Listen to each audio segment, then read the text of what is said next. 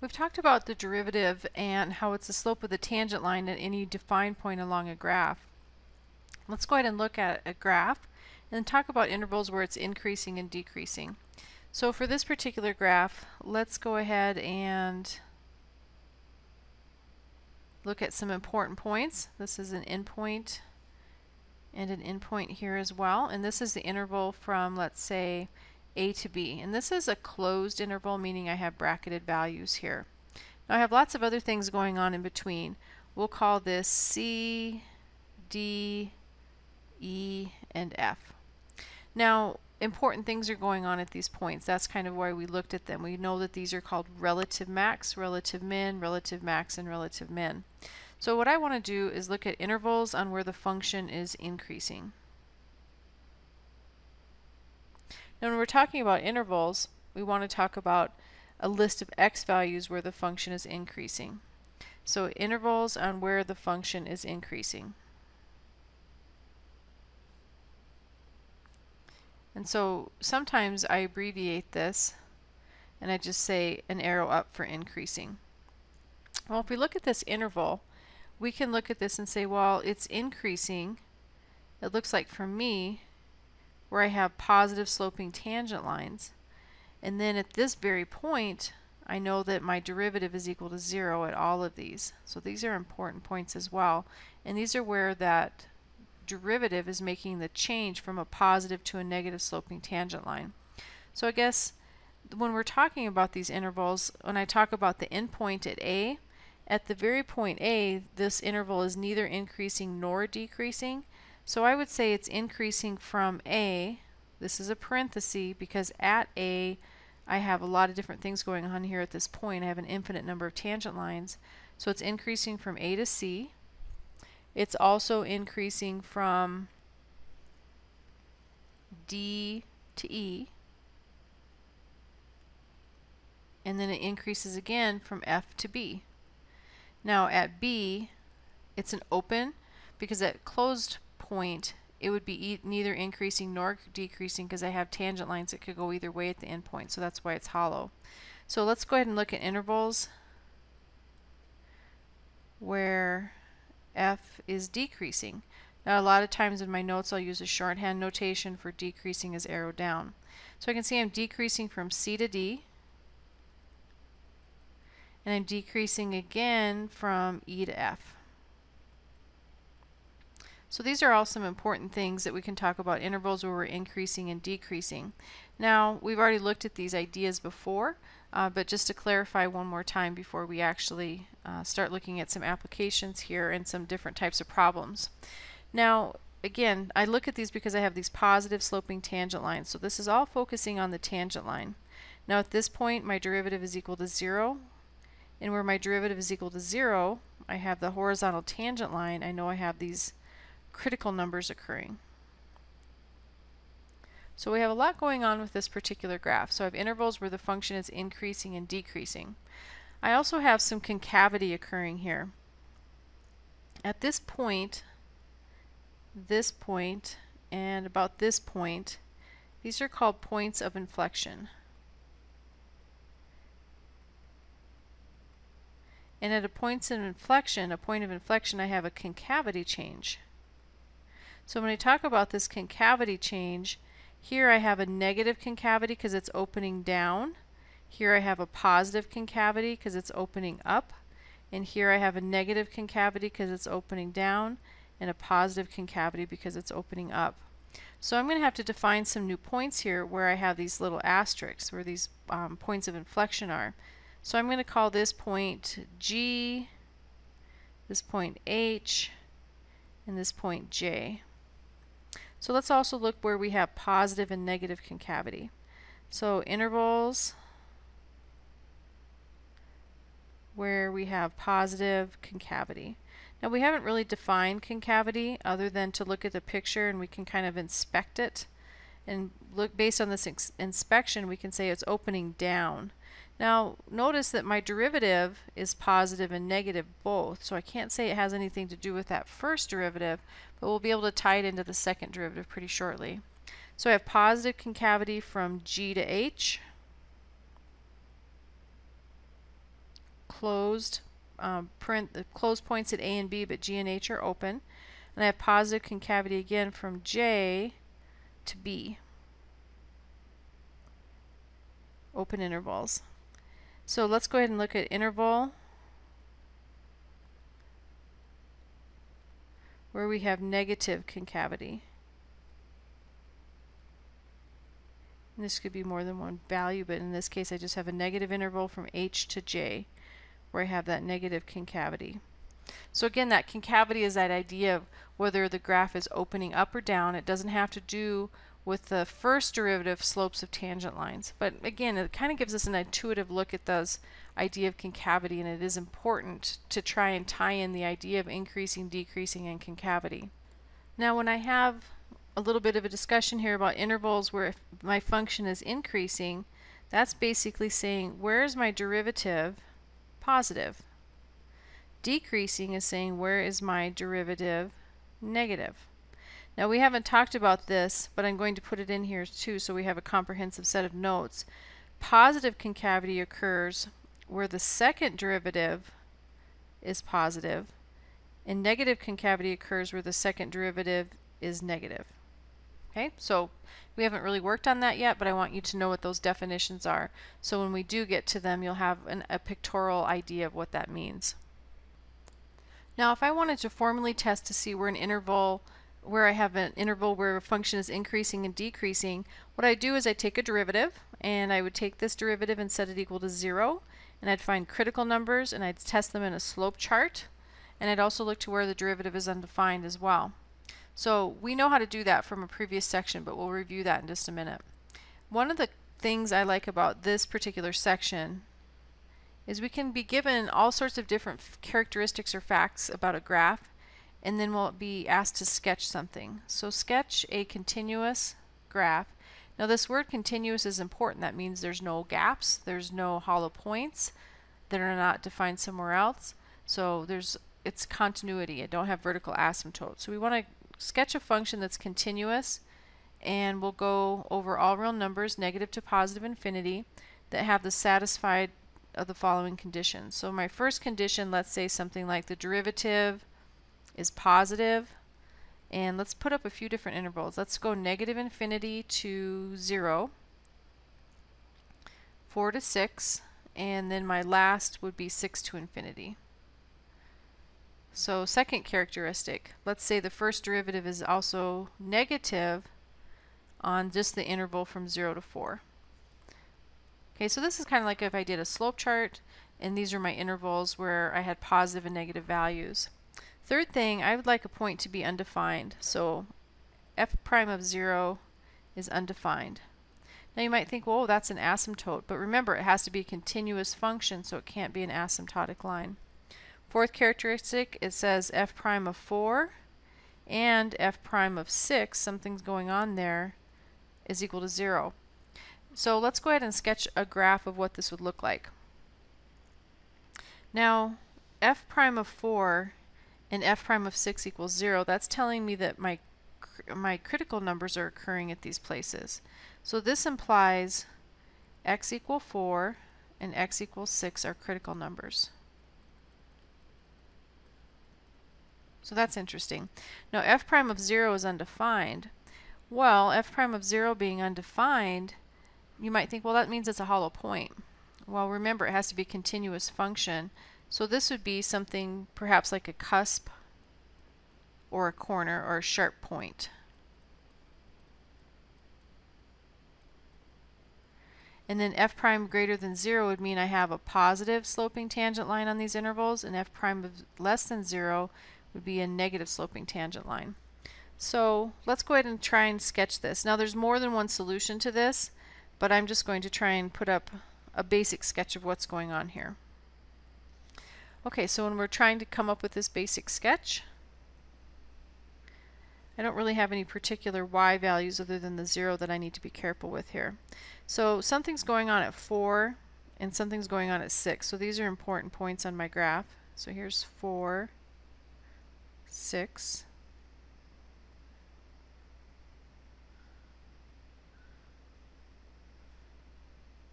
Okay, so it looks like to me at 4 and 6 the derivative is equal to 0. So that's telling me I have some sort of critical number occurring there, and so I might have a max or a min. Something's going on. Now f prime of 0 is undefined. Okay, so here's 0. So f prime of 0 means we have a cusp or a corner. And I don't know what the y value is. I'm just going to put it right up here. But it could be down here. It could even be down here if I could make it work with the rest of the graph, but I'm just going to pick this point. Now to the left of this 0, from negative infinity to 0, it says I have a positive sloping tangent line. So that means I have something come in, let's say like this. So I have positive sloping tangent line, so that's done. Now from 0 to 4, it says I have a negative sloping tangent line. Well, it also says that I have a critical number occurring here, and if the slope is equal to 0, this would be maybe at this point where I'd have this cusp coming in sharp, and then I'd have the negative sloping tangent lines. And then from 4 to 6, so from 4 to 6, I have a positive sloping tangent line. And then at 6, I have something else going on. I have another horizontal tangent line. So it could look something like this. And again, there's more than one graph that this could be. So let's go ahead and look back through this. I have y prime equals 0. I have y prime equals 0. I have increasing graph from 4 to 6, and then from 6 to infinity, but at 6, my slope of my tangent line is 0. I have an undefined, so this is a cusp at this point.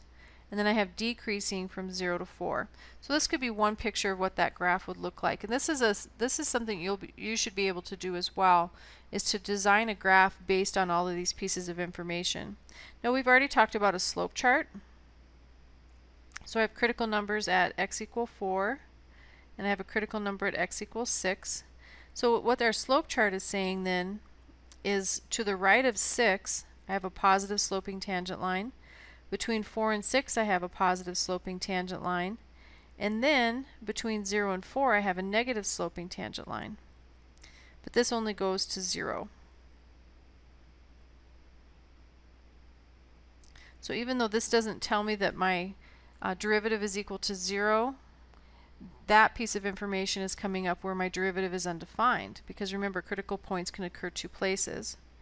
Now, between negative infinity to 0, I have a positive sloping tangent line. So this graph has to look something just vaguely like this. So I have increasing, decreasing, and then increase, increase. Now, as I go through this increase, I know that I have to level off here by this piece of information. So a slope chart helps us look at that, and then also our experience with graphing and knowing like the cusp is where I have a sharp point or a corner here. I have an infinite number of I have an infinite number of tangent lines. One could be horizontal. So I know it's not a relative max or a relative min in that way, but it is undefined, and I could call this a relative min. I don't really have any absolute extrema that I want to look at here. And then for my particular graph, this looks almost like an absolute max. Kind of hard to tell though, maybe not. Looks a little higher on this endpoint. But those are a graph that you can draw from that type of information. So we've already talked about intervals where I'm increasing and decreasing, and it's important to be able to look at that slope chart and to find those critical numbers if you are given a function. Now the slope chart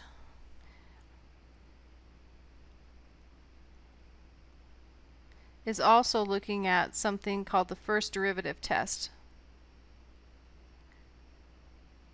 So the first derivative test basically says if there's a change in sign from negative to positive or from positive to negative, I have a relative extrema occurring there. I have a relative max or a relative min. So you can see I have my relative max, and here I have my relative min. So this is the same as the first derivative test. I just like to look at it pictorially on that number line because it gives me a nice idea of what's going on with my function. So this has been a review so far, except for the bit about concavity. So that's what I want to focus in more, is concavity. Now when we talk about concavity up above, we also talked about points of inflection. Now points of inflection I often abbreviate PI, so if you see PI in your notes, points of inflection, it's where we have a change in concavity. So let's go ahead and look at a graph again and then talk about concavity changes. This is a nice little graph. We can see we have increasing, decreasing, increasing if we want to talk about the slopes of the tangent lines, and we can see something is important happening here. But in terms of concavity, this is the important point. This is where I switch from negative concavity, the graph is opening down, to positive concavity, where the graph is opening up.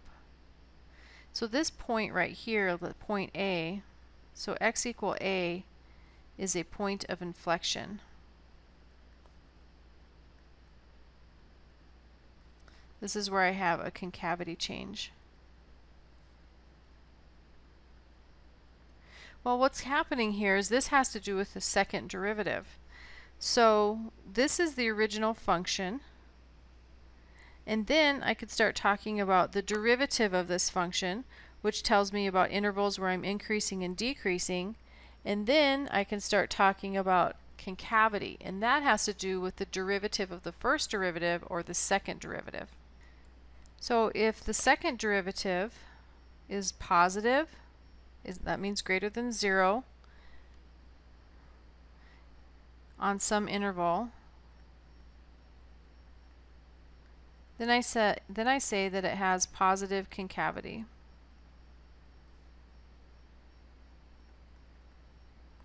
If the second derivative is less than 0 on an interval, then I say that it has negative concavity. So negative concavity because the second derivative will be negative, positive concavity because the second derivative will be positive. So if I have this sign change occurring, that basically tells me where I have a point of inflection. So I have a concavity change. So those are the things that we want to look at when we're talking about concavity.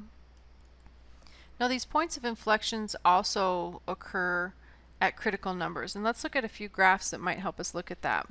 We already know about positive and negative concavity from up above. Now notice for this particular graph, this graph always has positive concavity. And you might look at that and say, well, wait a minute, I have negative and positive. Those are slopes of the tangent line. So sometimes people look at this point and we think, oh, something is important is happening here. But that's not an inflection point because there's no concavity change. So something is important here at this particular point. The second derivative at this point C is equal to 0, but it's not an inflection point because the concavity doesn't change.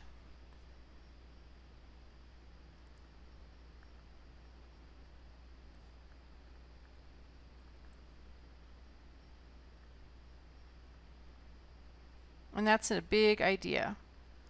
So it's not an inflection point because the concavity doesn't change. It's probably going to be a critical number that I have to test in a concavity chart, but it's not going to end up being a point of inflection because I do not have a concavity change. Let's go ahead and look at another example, and this is a graph that we've looked at several times. It's kind of this S-shaped graph. So here I have negative concavity, here I have positive concavity. So that exact point where the concavity changes, and we'll call this point C again, that is an inflection point. So F double prime of C does not exist. Okay, and we say it doesn't exist because basically you have a tangent line right here that's vertical. Okay, so F double prime at C does not exist. The second derivative does not exist at this point, but I do have a concavity change.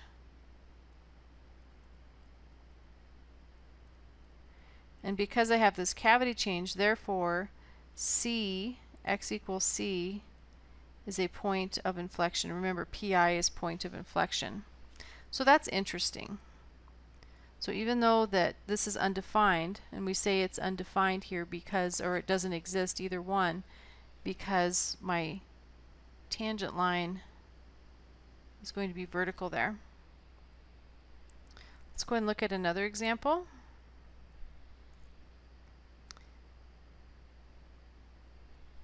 Now for this one, I have negative concavity, and then over here on this side, I also have negative concavity.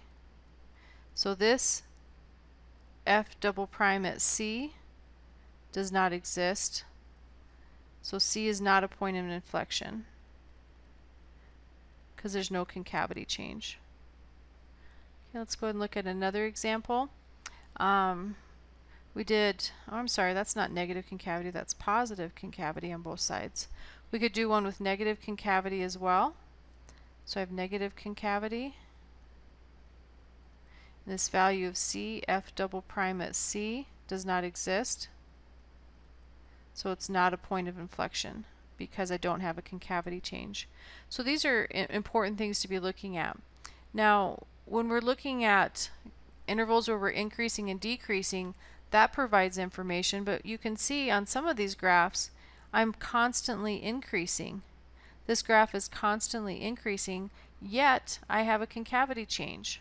I have a critical number here where that concavity is changing.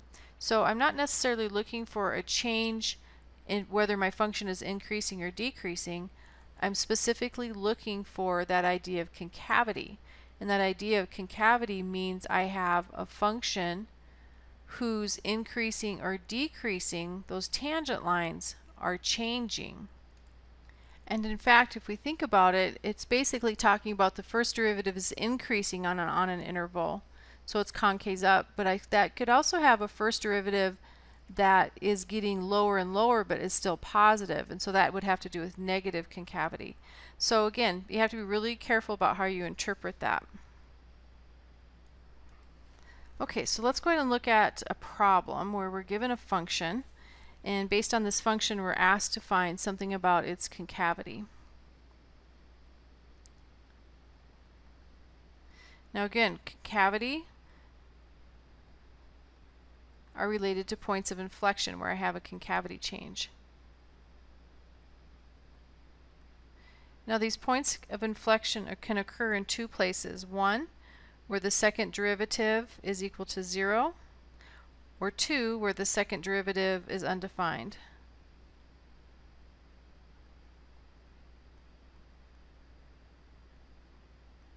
So that's what I want to kind of keep in mind here while I'm working. So let's go ahead and look at a function. Let's look at f of x. Let's look at a polynomial function. Let's look at 3x to the 4th minus 4x cubed. This should be easy to take the derivative of. Minus 6x squared plus 12x plus 1. And what I want to do, I would like to look at the intervals on which the function is concave up, concave down, and find inflection points. So I want to know where this is concave up, concave down, and points of inflection. Remember, points of inflection can only occur where I have a change in concavity. So to get started, let's go ahead and look at our first derivative. That would be 12x cubed minus 12x squared minus 12x plus 12. I see this common theme of 12s here. So that's interesting that that's my first derivative, but we also need to find my second derivative because that's really what I want to get to for concavity. So if I wanted to, I could set this equal to 0, the first derivative, and solve and find critical numbers and then look at relative maxes and mins, but I want to just get to concavity. So my second derivative, bring the 3 down, would be 36x squared minus 24x minus 12.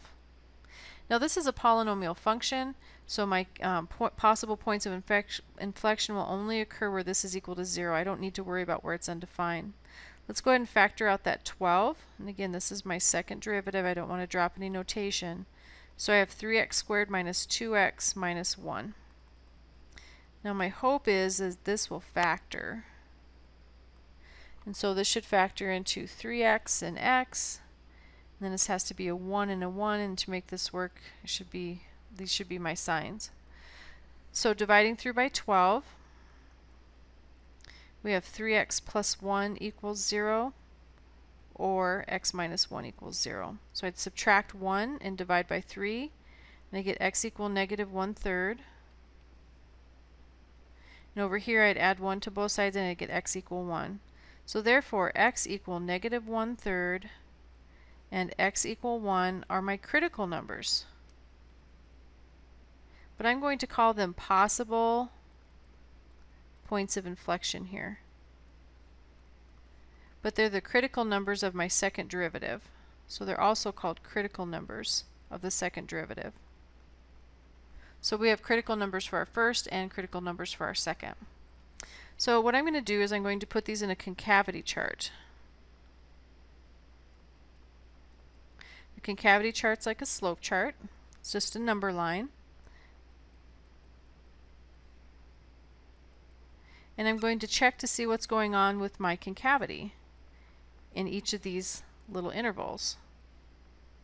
Now I can choose any number in the interval, so like 2, 0, let's say, and -1. Now I want to check these in the second derivative, so I'm coming up here to plug these in. So if I plug in a 2, the 12 is always positive, so I don't care. If I plug a 2 in here, I get positive. A 2 in here, I get positive. So I have all positive values. If I plug in a 0, I get positive, negative. Positive times a negative is a negative. And if I plug in a -1, I'd have a negative times a negative, which is a positive. So my concavity is positive, negative, positive. And because I have this change in concavity, this is a point of inflection. And this is a point of inflection as well. Because again, I have that change in concavity. So 2 points of inflection. So I have points of inflection. Now sometimes in your homework they'll just ask for the point, the x values, and sometimes they'll ask for an ordered pair. If they just ask for the x values, that's all you need to list. But if they want the ordered pairs, I would take the x value and I'd plug it back into my original, and that would give me the corresponding y value. So these are my points of inflection. Now this is an exaggerated positive concavity. This could be just a very slight positive concavity. I don't know what's going on for sure here. But when I'm looking at my concavity chart, I like to kind of over-exaggerate the change in concavity just to make it clear what's going on. So as the slope chart is synonymous with the first derivative test, the concavity chart is similar to talking about the second derivative test. However, the second derivative test gives us a little bit more information. So let's go ahead and write about the second derivative test. And again, I like to use slope charts and concavity charts. I don't necessarily like to use the second derivative test so much, but I'll show you what it is because you are going to be happy you know about it. So what the second derivative test says is that you have a continuous second derivative. So suppose the second derivative is continuous.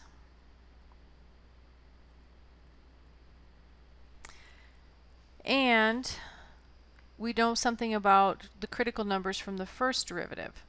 So it's continuous on an open interval. And the open interval means I have parentheses, not brackets, at the endpoints. So I could go from negative to positive infinity, for instance. And this open interval is containing c with the first derivative evaluating at c would equal to 0. So basically what that's saying is c is a critical number of my first derivative. And we'll be specific when we look at an example. So if I take my second derivative and I evaluate it at that critical number and I get something that's positive, that means I have positive concavity. This implies a local min of my graph at c. If I take my second derivative and I evaluate it and I get a negative number, that means I have negative concavity, so I'll have a local maximum at c. Now we've said if it's positive, we said if it's negative. What if I take my second derivative and I plug in a c and I get 0? Then I can't say if it's a local max or local min. It's an inconclusive test. And if it's inconclusive, it could have a local max, it could have a local min, or it could be neither. And the only way I can figure that out then is by my concavity chart. So I just like to go to the concavity chart right away. Could have a local max or a relative max, however you want to say that, a local min, or neither. I have to check the point in a concavity chart. And not even necessarily checking that exact point, but taking the second derivative, finding possible points of inflection, and checking from there. So let's go ahead and run through a problem where we're trying to find our extrema using the second derivative test. So we've already looked at this function. So find relative or local extrema. We use these interchangeably.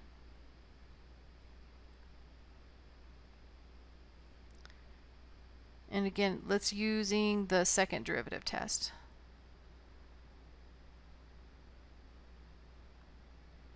And let's use our function f of x equals, and let's use that function we did before because we were familiar with its derivatives. So let's do 3x to the fourth minus 4x cubed minus 6x squared plus 12x plus 1.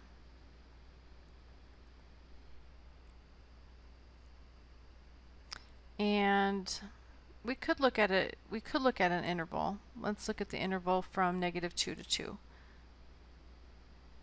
So the first thing we want to do is to find critical numbers. So if we take our derivative, we have f prime of x equals 12x cubed minus 12x squared minus 12x plus 12. And if we set this equal to 0, this factors into 12x squared times x minus 1. Factor out a -12, x minus 1. I'm left with x minus 1. This is factoring by grouping. 12x squared minus 12. And then I have a 12 that's in common, so I can pull that 12 out front. I'm left with x squared minus 1. And of course that factors into x plus 1. X minus 1 equals 0. And if I set each of these equal to 0, I get critical numbers occur at x equal -1 from here and +1 from here. And of course the 12 I just divide through and I don't worry about that. So that's my first derivative. I have critical points, and I'm going to take these critical numbers and plug them into my second derivative. But first we need to find the second derivative. So let's look at the second derivative.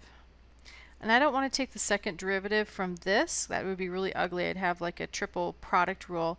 I'm just going to take my second derivative from this first polynomial expression. So that was 36x squared, and we did that up above in another problem, minus 24x minus 12. So I'm going to plug in my critical numbers. I'm going to plug in -1, and I'm going to plug in +1. So these critical numbers get plugged in over here. Well, if I plug in a -1, and again, we really only care whether it's positive or negative. We can find an exact value, but it doesn't end up really mattering. I have 36 plus 24 minus 12. That's going to be positive. That's a positive number. And again, that's 36 plus, because I have a -24 times a -1, minus 12. That's positive. If I plug in a 1, I have 36 minus 24. 36 minus 24, I have to be careful if this one is 12, and 12 minus 12 is 0. So this equals 0. So because this is greater than 0, that tells me I have positive concavity of some sort. And so that means at this point, because I have this positive concavity, so positive concavity,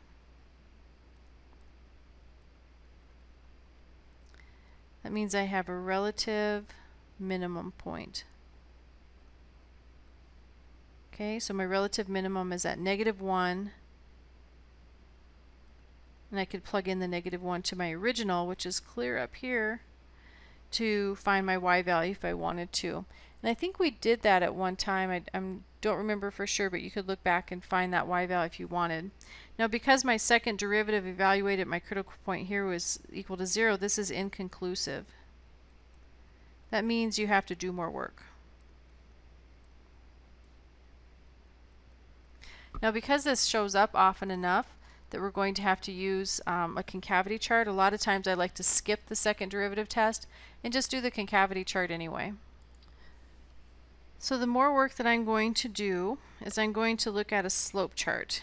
Because remember, we're trying to find maxes and mins. So our slope chart gives us information about relative max and relative min. So here's my slope chart. Now, -1 and 1 are my values. I already know what's happening at -1. I have positive concavity, so I have a relative min. So I already know that this is going on for my second derivative test, but we can double check it. Oops, 0's not to the left of there. Let's try -2. 0's between, and +2. Now remember, I'm plugging these into the first derivative, so they would plug in up here. So if I plug in a -2 just to check my work, I have a positive times a negative times a negative, which is a positive times a negative would be another negative. That works.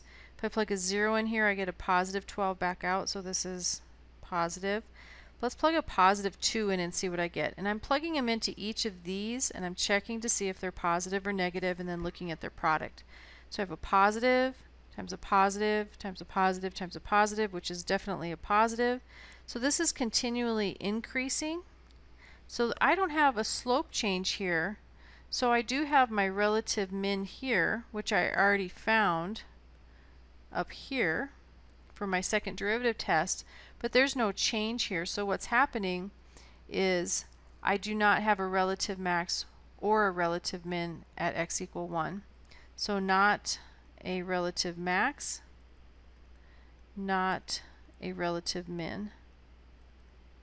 So you kind of might wonder what's going on here, and it's probably implying that I have a change in concavity, but I won't know that until I do a slope chart. Let's go ahead and graph this. Now these are long problems, so you kind of have to stick with them. So let's go ahead and look at our graph of 3x to the 4th minus 4x cubed minus 6x squared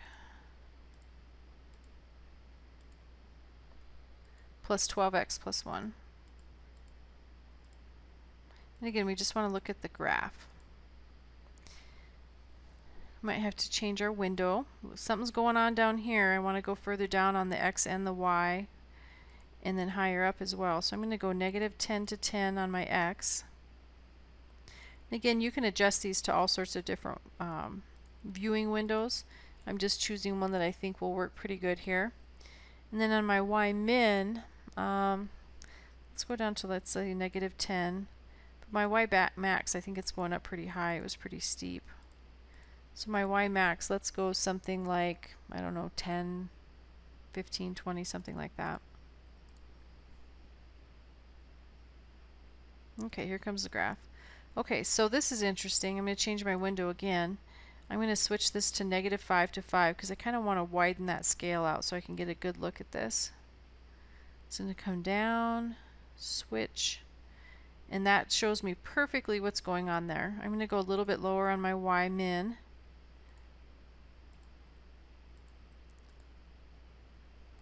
And the reason I want to go a little lower, I'm pretty sure that that's a point and it turns, but that graph cut it off just a bit. So there's my graph. And everything I found out about that graph so far matches with what my handwork has been. Now we talked about the interval -2 to 2, I believe, on this, and that's not necessarily my huge focus here. But I can see what's happening is I have a relative min here. Now it's also an absolute min, but I wasn't checking for absolute extreme. I'm just looking for relative min here. And then at this point 1, remember if you look back at our slope chart, I had -1 and +1. See, I have positive sloping tangent lines. That's telling me that I have a change in concavity, so positive to positive sloping tangent lines. But that's not a relative max or a min. So this is that point that's neither max nor min.